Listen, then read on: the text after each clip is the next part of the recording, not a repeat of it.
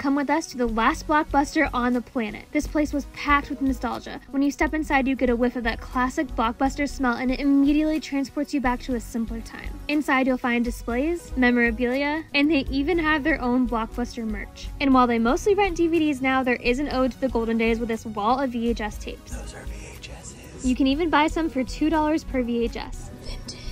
It's not vintage, it's a retro. Every Friday night, we would order pizza from Papa John's. My dad would take my sister and I to Blockbuster. This was an experience, you know what I mean? Like, and of course, they have plenty of snacks and candy to choose from. Drink of choice, M&M's. this is a very serious decision. I'm getting rainbow anywhere.